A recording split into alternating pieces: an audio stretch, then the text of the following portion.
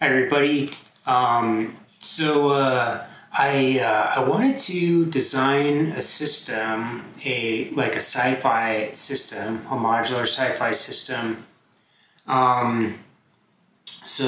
This is GW stuff. This is Warcry stuff, and we use this constantly in like every game that we play, like every fantasy game. But the part of the reason why is because like when we play with it, we lay it out on like inch grids, and then I started designing my own stuff around that. Like this is 2 inches high, 2 inches square, so it's like a 2-inch cube, and I did my own like little wall system. I used some Hearst Arts molds, and then I made my own molds and like made a little wall system that kind of keys together and fits on a grid, an inch grid system. And then when we're moving, like if we're playing like D&D and Frostgrave and things like that, especially, like we just count the squares, and it works really, really well, and I love it. Like I love how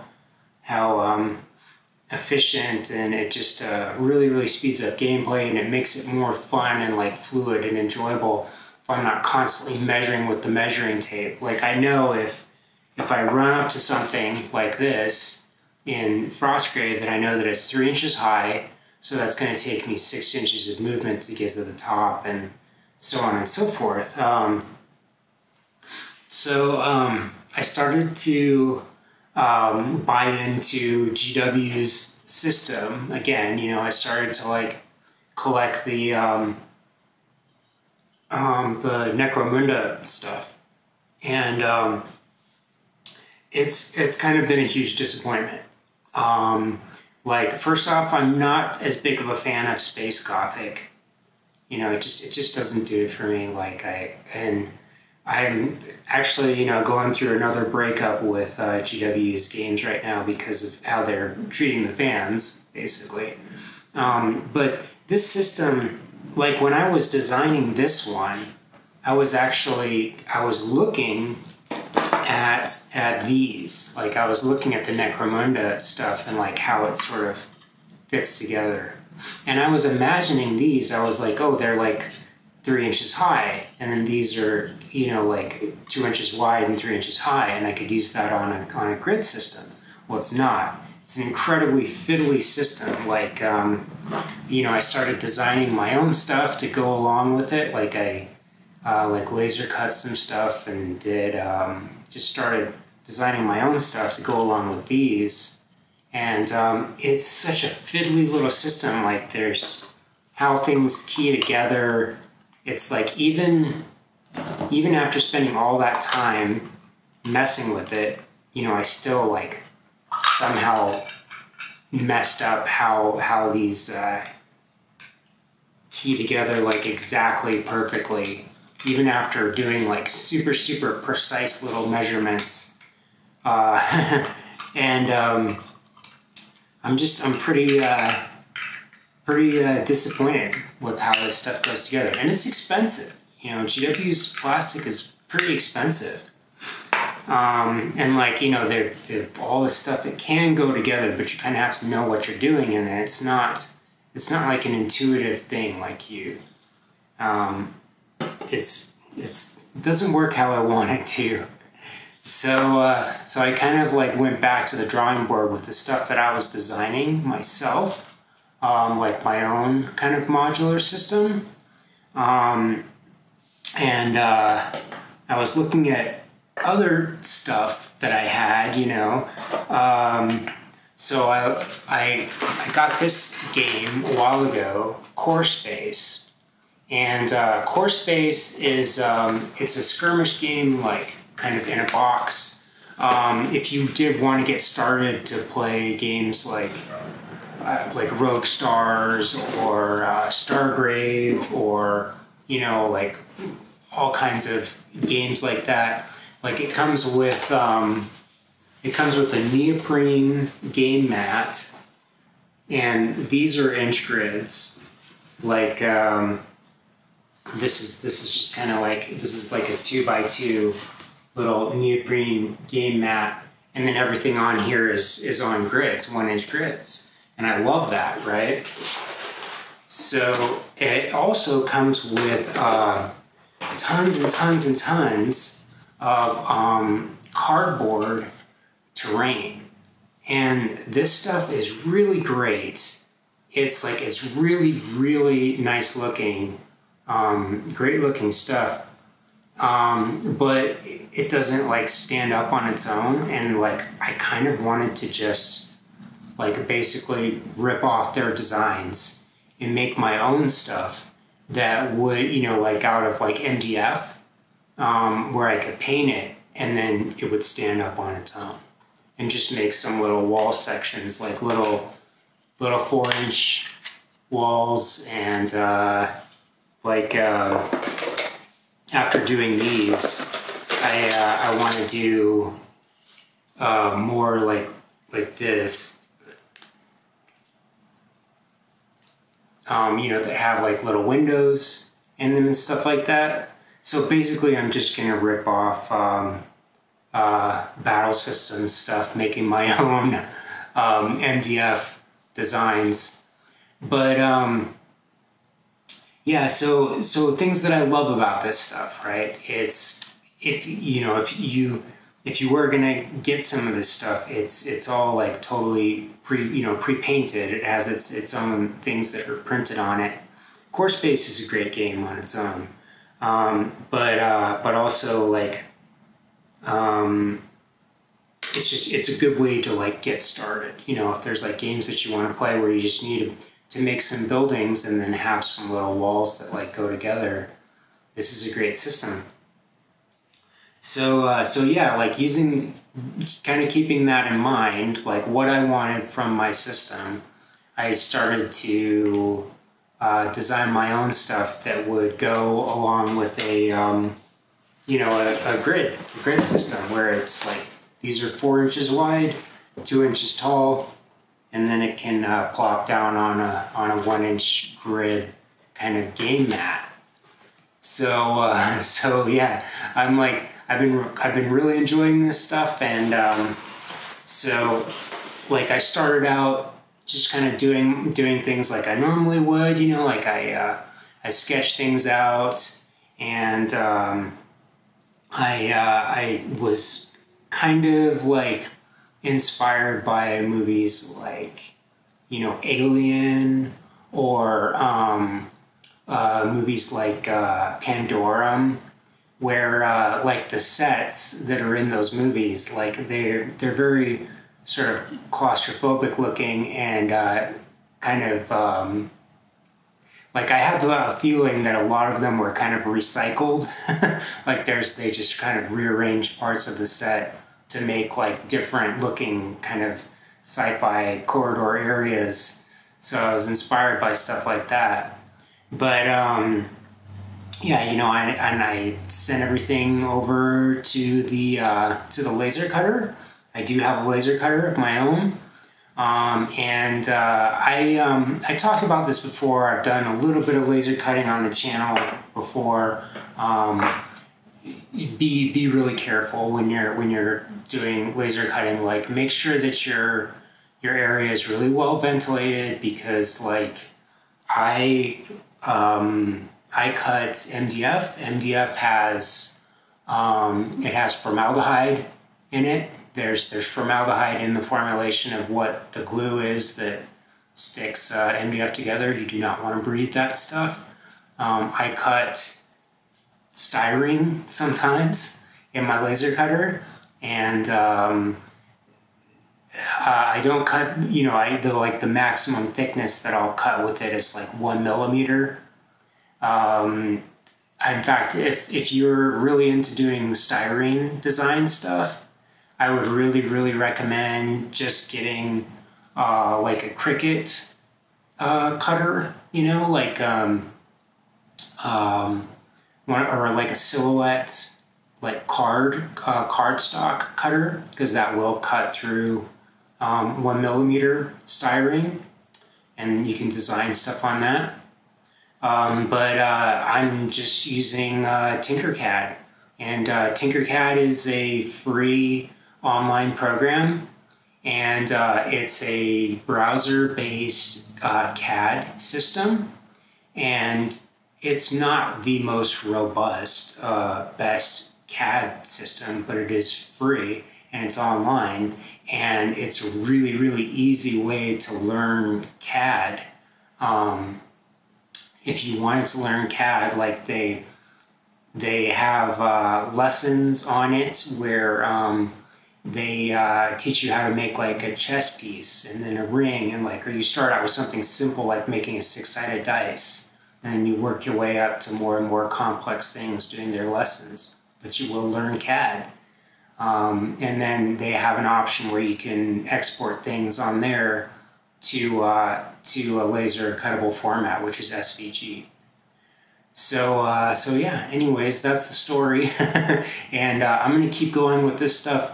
I'm gonna make a new playlist for I'm just gonna make a big modular sci-fi board, and I'm gonna make a new playlist on the channel. So, you know, if you guys are interested, just like, comment, subscribe, or subscribe, and then I'm gonna post more, making more stuff for this modular system. Like, I'm gonna start with walls, and then I'm gonna build, like, you know, rooftops and like different kinds of things that will like fit together, like columns and you know, all kinds of random sci-fi crap. But yeah, all right. So let's make some stuff. So I was playing around with my laser settings. I changed the water in my laser, and then all of a sudden the power went down. It was having trouble getting through MDF. So these are just, none of these like went all the way through, and it took a fair amount of cleanup to like just to get these to this point. So I'm gonna save all of these wall pieces, but I'm gonna recut these because it's just like, these are a real pain in the butt to clean up. And then I think I might, I don't know, haven't made up my mind. I think I might actually do these out of styrene, because there's a few, like I want these to have a little more support, like going this way, maybe this way too. So, but this, you know, this is the prototype stage, and I have lots and lots of MDF lying around. So I'm gonna recut some stuff.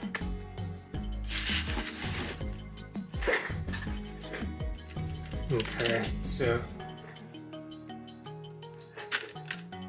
alright, so I messed with my laser's settings a little bit, you know, perfect cuts. It's not my laser. This was like the first one that I did. Just need to do a little bit of maintenance. So glad about that. My laser isn't destroyed. So I did cut some styrene ones, and it's interesting, like with the laser. So if you can see, this is just bowed up a little teeny tiny bit on this side, and then the focus is just slightly out of whack, so it didn't cut these on this side as well. But then I tried the engraving settings, and this is engraved. It's pretty hard to see. I'll just go ahead and cut this.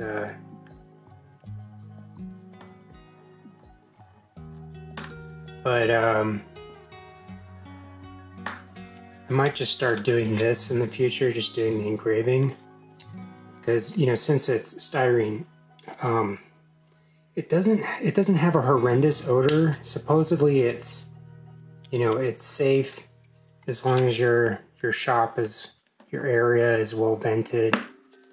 But better safe than sorry. And then when you do like cut it, you get these kind of rolled edges, which isn't necessarily a bad thing for if you're going for like a rolled steel kind of welded look, but it's not clean. But you can see that these, like the little teeny tiny tolerances in here. So it's a little bit, it seems like it is like a little bit more accurate. There's a little less burning than with the laser cuts. But I'm going to try these different different pieces, and then I cut these. This is, you know, this is styrene again, but I cut these to glue on to these pieces like that to kind of give them some extra stability. And then I tried to rework them to do MDF. Like I changed my design a little bit and I left those on there, but I don't hate it at all. Like just having a little thin piece of styrene on top to kind of reinforce things. So some stuff to play with. So still kind of in the prototyping phase. But I will go ahead and glue at least one of these up. So I'm gonna grab some things for doing, some things that I like for using with MDF to glue things. Okay, so when I'm working with MDF, I always like to have 3 types of super glue on hand. So my favorite brand is Gorilla. This is the really thick stuff. This is a gel, so it's like, it's a very thick consistency, and when you kind of shake it up, it sort of loosens up a little bit. This is, you know, sort of medium consistency. If you can see that in there, it you know, this is really good stuff. Gorilla does not make a thin CA glue. This is thin, and it's about the consistency of water. So, you know, they're different thicknesses. So MDF, because it's a wood product, you know, it soaks up super glue like, well, like a sponge. So I think what I'm gonna do is I'm gonna use some of this kind of medium thickness stuff in some of these joints, like right here.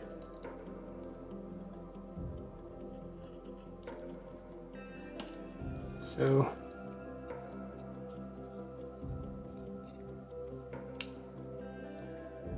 pop that on.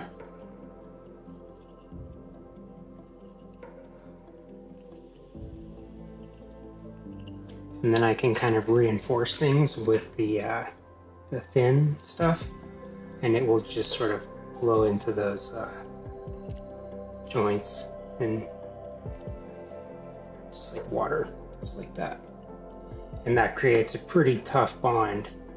In fact, like it seems like the CA glue sort of makes the MDF a little bit stronger.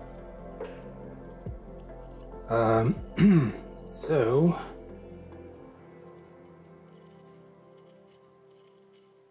gonna go around, do that.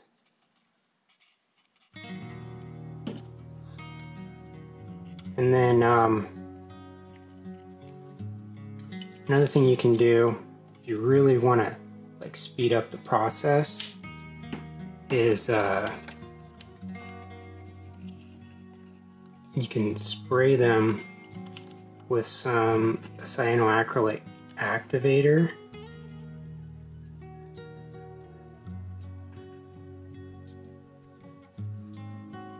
Which I should have somewhere. So this is just, it's a super glue accelerator, and you can even kind of like take one of your parts like this, soak it with a little bit of this stuff, and then put it onto the other one, and it will just harden, like that glue will just harden like instantly. Let me make sure I have a good right angle.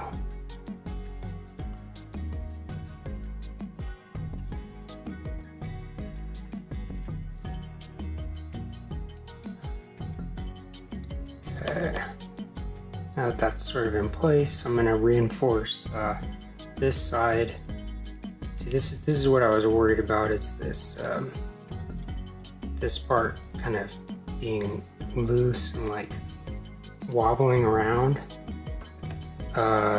Like when I throw this stuff in a bin for storage.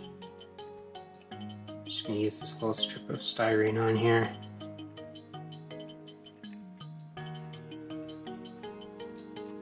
So that should sort of reinforce things.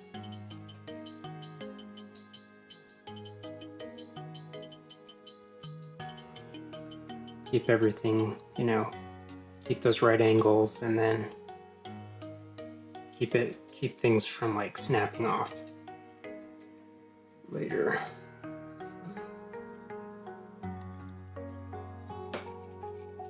So, right angle.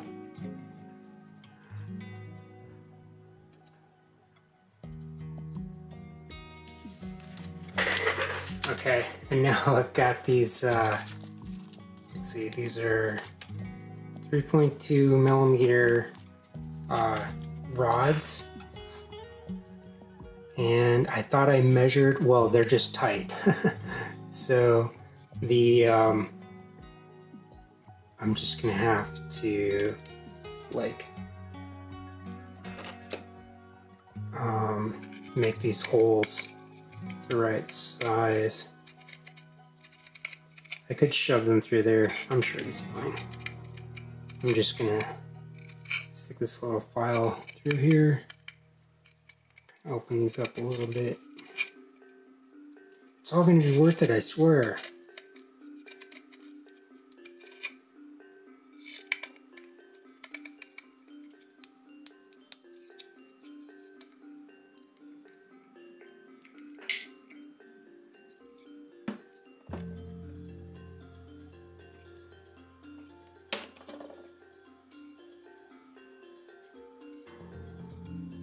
Yeah, I like it.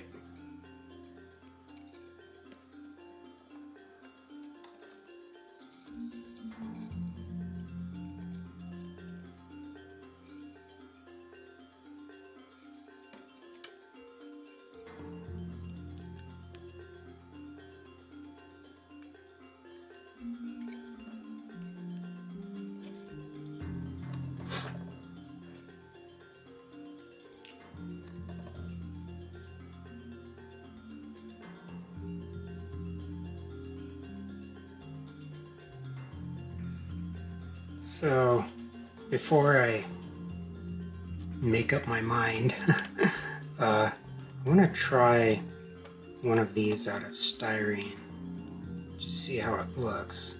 It's pretty fiddly, but you know, with all these little reinforcing pieces everywhere, it's going to be pretty strong. I want to see how it looks.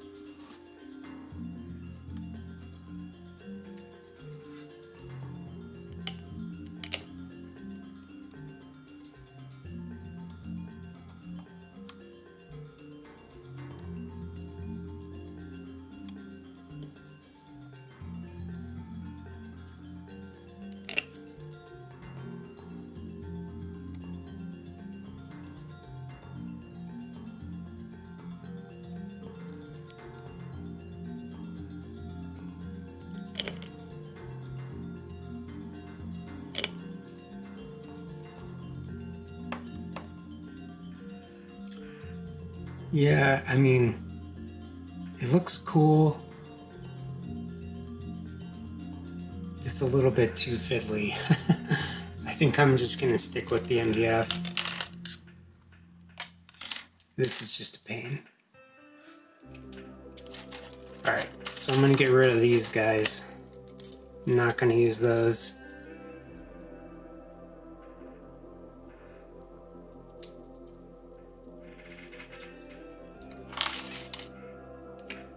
And I'm gonna go with this.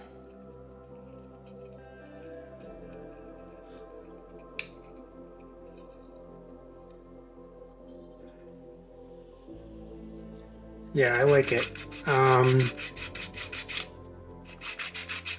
So I'm using a nail file. It's just gonna knock down the sides to get all this part flush. It's not gonna be visible, but I do want it flush. Like ideally all these sections are gonna be hidden by walls. I could fill these in a little better, but none of this is really supposed to be visible.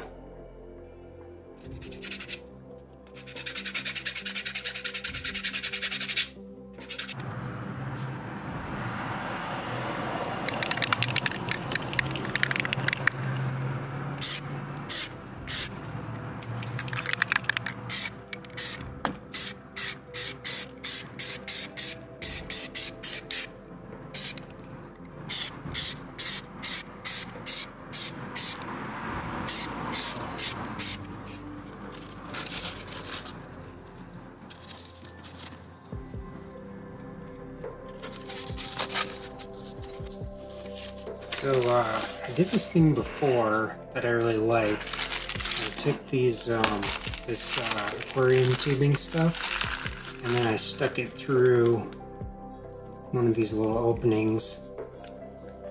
Ooh, that's tight. And then put the put this through. So this stuff. Let's see this. Yeah, you know, I measured it, and then I do like that though. It looks like a light, or like some like plasma, like neon, like flowing through a tube or something. I might do a different color though. But this stuff is way more expensive. I use it more sparingly. It's acrylic, not styrene.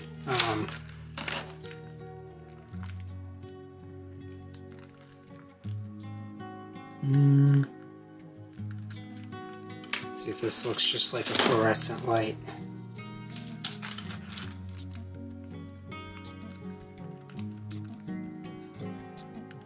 I like that. I like how that looks. That's cool. But I think the like the red plasma probably looks the best. Really stands out. Like I was kind of going for this look, like this I don't know, like aircraft carrier interior look. Generic sci-fi. But yeah, I'm gonna cut some of this stuff down and put that through there.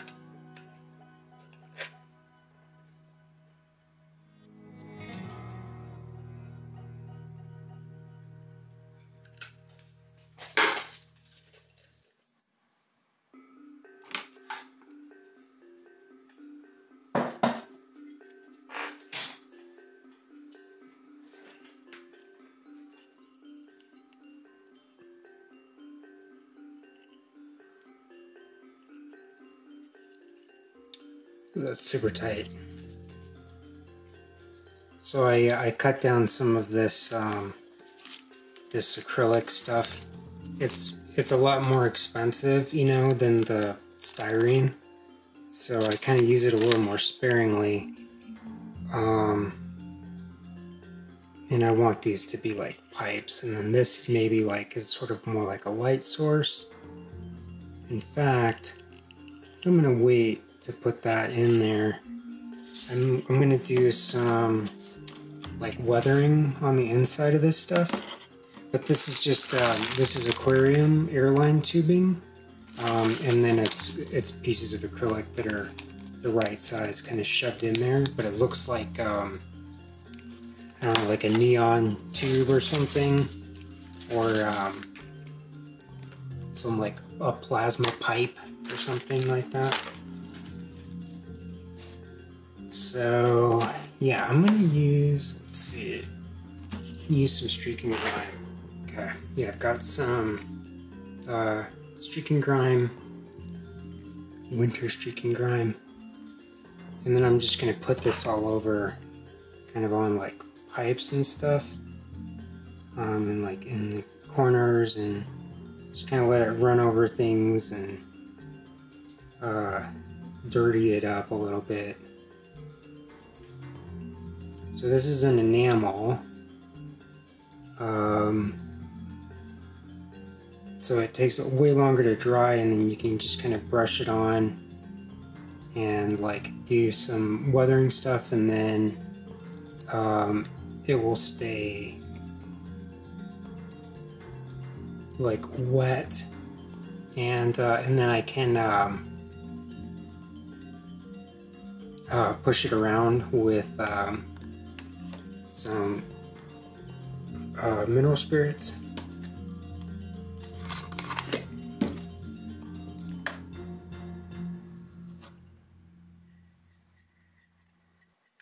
But it's really gonna like dirty everything up and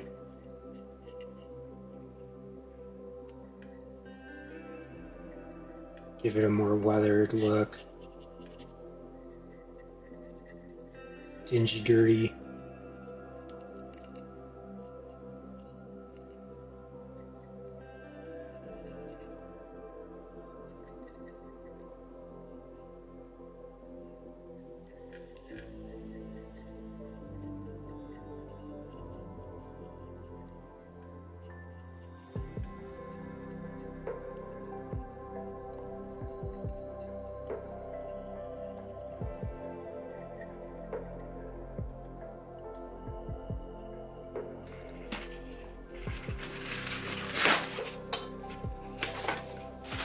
Now I can take like a paper towel or something and kind of take off some of the stuff that's on the surface. And it's just going to give it that kind of dirty look, that oily, like dirty.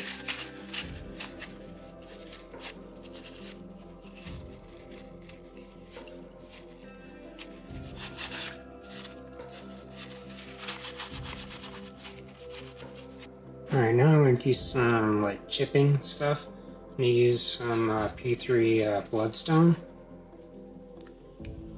So I'm just going to take this little sponge. This is like just a piece of I don't know, like a foam insert thing. And then I'm going to dab off a little bit and just put some on the edges for like chipped paint.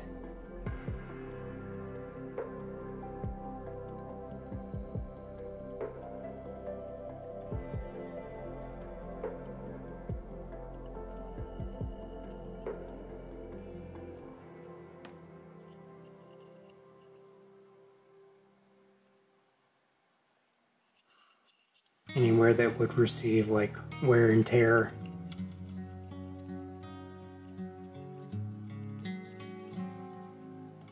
And then next I'm going to take a pretty fine brush, and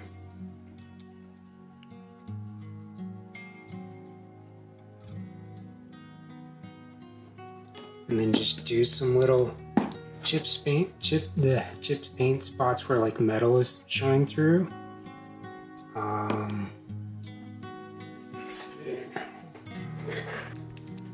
I'm going to use a little bit of this game color gunmetal.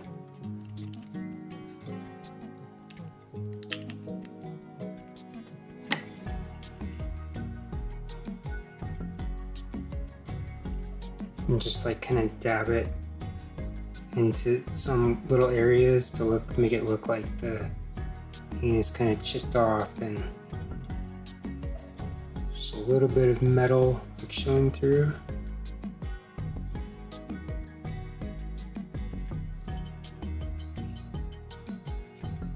Kind of cover up the rust a little bit too.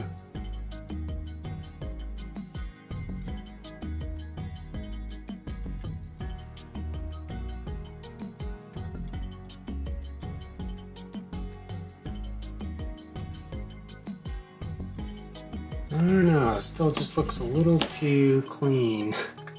I'm going to use some pigments. Use a really crapped out brush. And then this is just like burnt umber, it's just pan pastels. So it just kind of looks like dirt. It's kind of collected in some places. Kind of subtle. It goes away a little bit when you seal things too.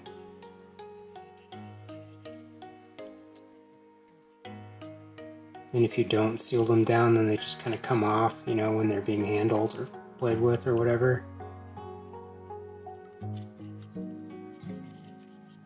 Just want to dirty things up a little bit.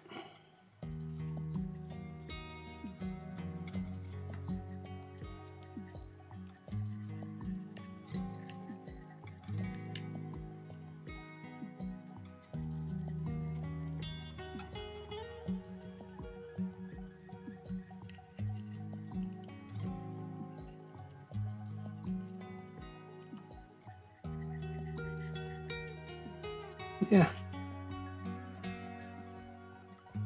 Pretty much the look I was going for.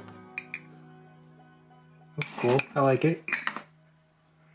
Now I just need a whole bunch of these walls.